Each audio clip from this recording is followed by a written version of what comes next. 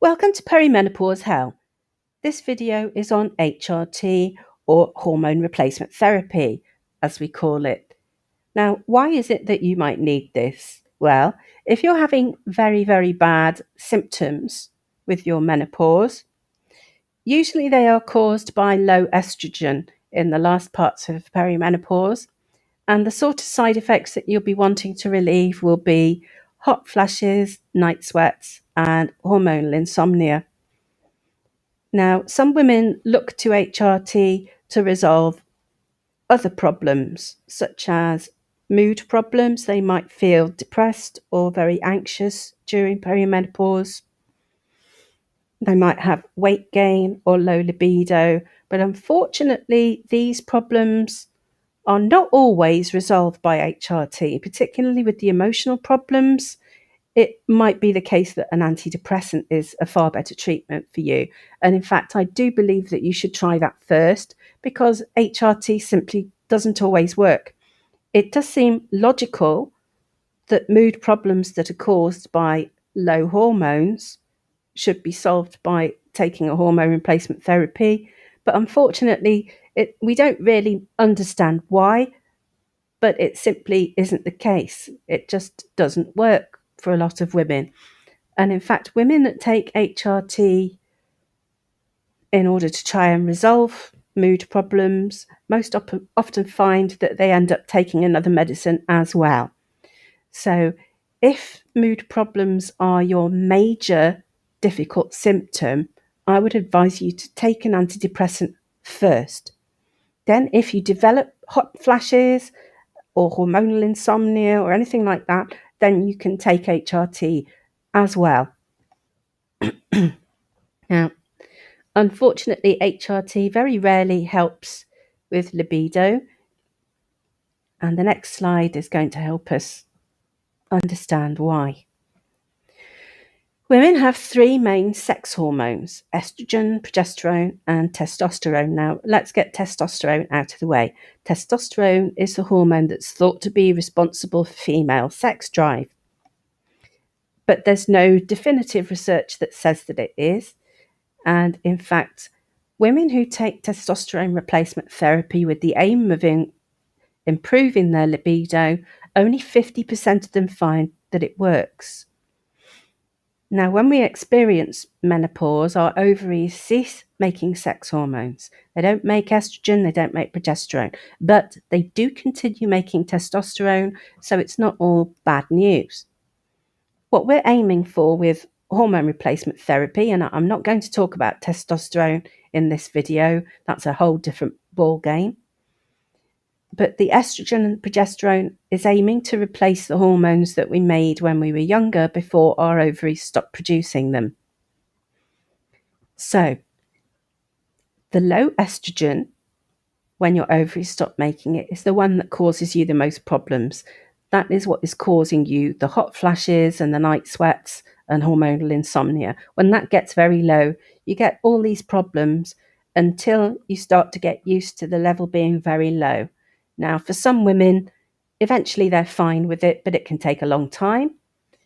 Some women continue to have problems into later life, and so HRT is very useful for those women. For those of you who still have a uterus or womb, then you are going to have to take progesterone, because progesterone has been shown to prevent cancer of the uterus. Cancer of the uterus is one of the most common of the female cancers, and so it's absolutely essential that you do take this. Now, unfortunately, some women, and if you think back to your younger years, if you took birth control or you had a Mirena or any of those other products that contain progesterone and you were fine with it, then you'll probably find that HRT is perfect for you. If, on the other hand, you've taken progesterone, for example, for heavy bleeding, and you may have taken something like Provera, and it caused you to be irritable or weepy, unfortunately, that is quite a common side effect of progesterone, because it's the hormone of PMS and pregnancy. Now, we only make progesterone for a few days in each menstrual cycle, so it's not something that we actually make every single day when our ovaries are working. You only make it after you ovulate and until a couple of days before your period starts. The only reason that we're taking it as part of HRT is to protect our uterus from developing cancer. That's it. It does nothing really to alleviate any symptoms, although it's quite fashionable now for people to say misleadingly that it does, because women are far less frightened of taking progesterone than they are estrogen, because they've heard estrogen is something that causes cancer. We'll get onto that at the end, so stick around. Okay, let's go on to some of the different types of HRT. Many women will have taken it in a tablet form. That's fine, but your liver does have to process it. Some women find that by the time their liver has processed it, it doesn't really seem to work very well. So if you're on the tablet form and you still find that you're getting symptoms, like your hot flashes are not entirely relieved, or you're still sleeping badly, then you might want to try a skin patch or some gel or a different format, because everything that goes through your stomach goes straight to your liver afterwards. And unfortunately, if your liver doesn't process the hormones very well, then you won't be getting enough estrogen to relieve your symptoms. The other thing is that tablets, for some reason, give more of a risk of blood clots and DVTs than any of the other therapies. So if you are at any risk at all of this, then you should consider a different kind of therapy.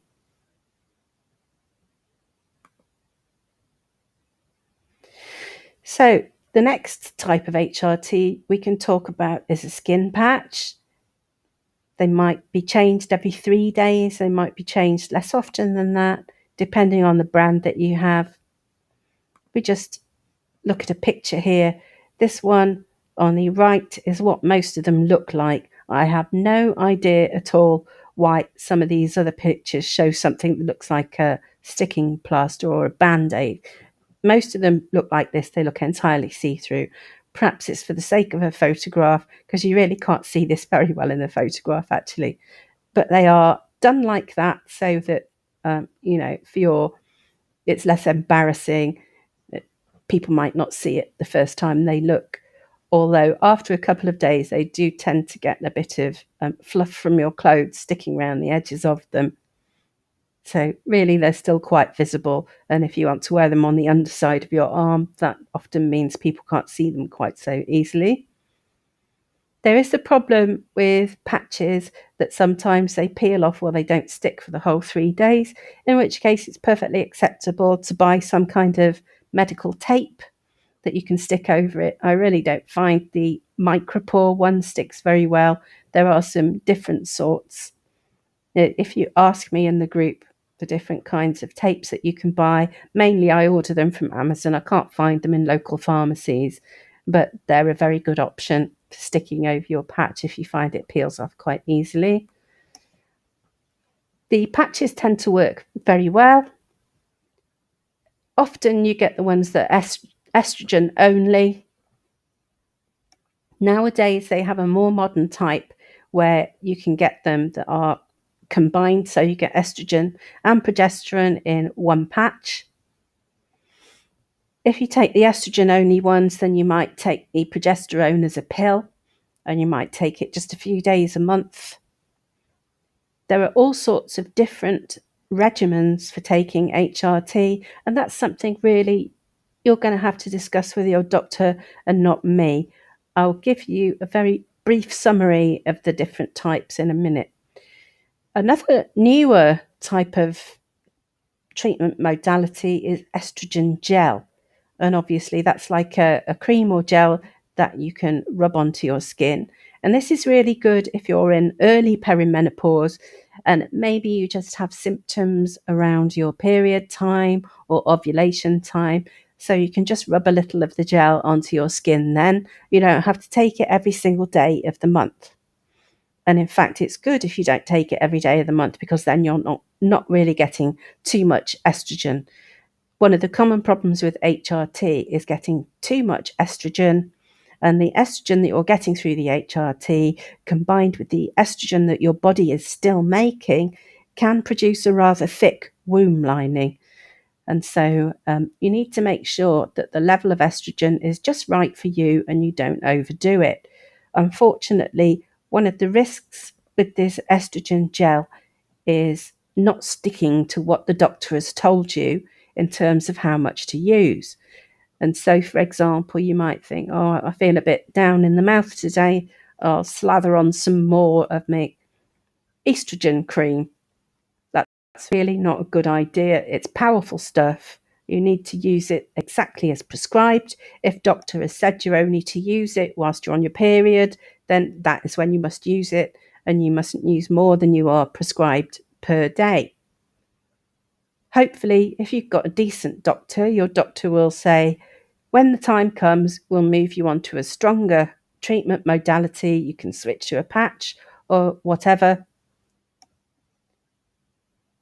But it's useful, I think, in the early days. Obviously, when it gets to a bit later on and you need a higher dose of estrogen, you'll probably be slathering it on quite a large quantity, and that could be a bit of a nuisance. So, implants are not very common these days. In America, they call them pellets. I'll probably do a different video all about pellets. My advice for the time being is just to completely avoid them. Generally, you will get far too much hormone out of them, far too big a dose. And once they're in, they're in. The doctor very rarely will take them out for you. So they're a real nuisance. If you develop heavy bleeding when you've got an estrogen one in, it's because too much of the hormone is coming out at once. And there's very little you can do to control the dose. So they're a real pain in the bum, actually. I wouldn't recommend those at all. Really quite dangerous. There are all sorts of other products such as rings. You can take the progesterone as a coil, an IUD called Mirena. I'm sure many of you have heard about that.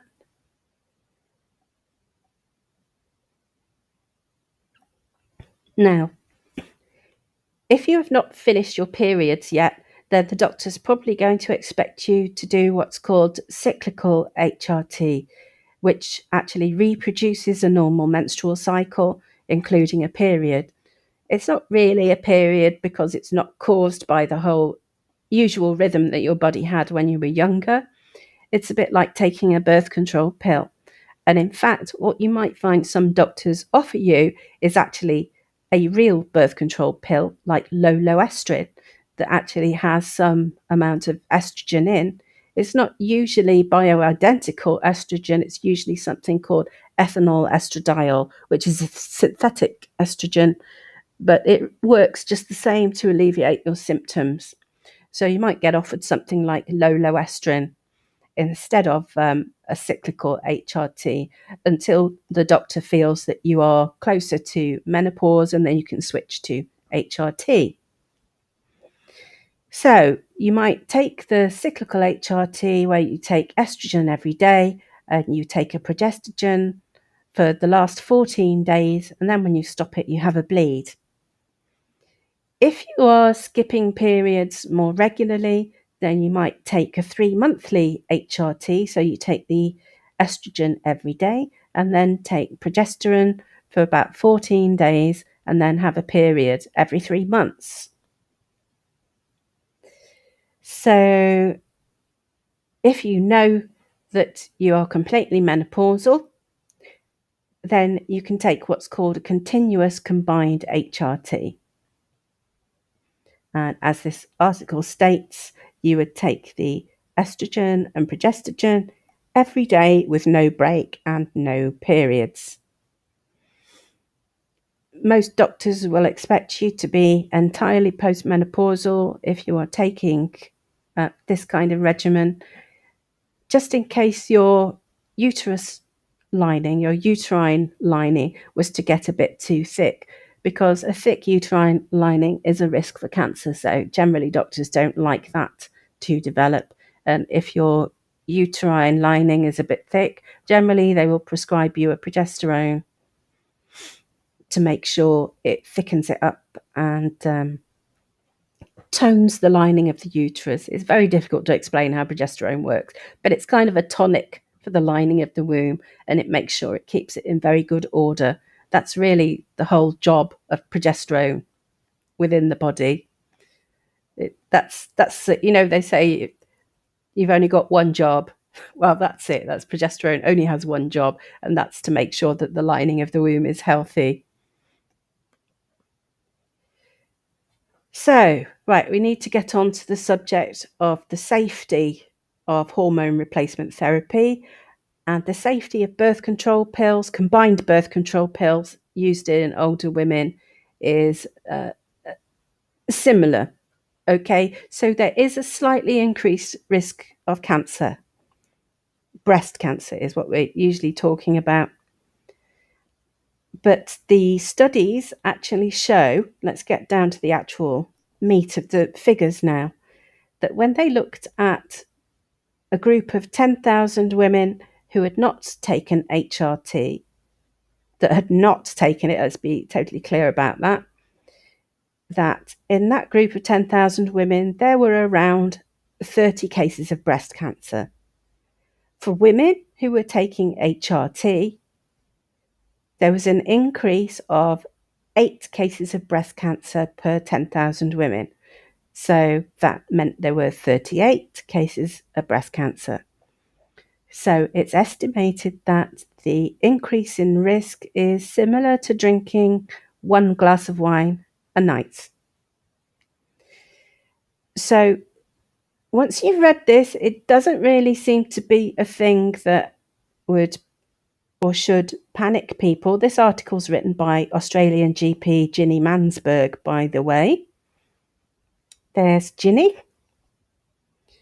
And I've read her book, which is very informative and helpful, called The M Word. So I think what the issue is with doctors and their worries about prescribing HRT, it's really to do with their fear of being sued and their legal liability rather than the real risk. They are more worried about prescribing HRT because of what might happen to them than what might happen to you.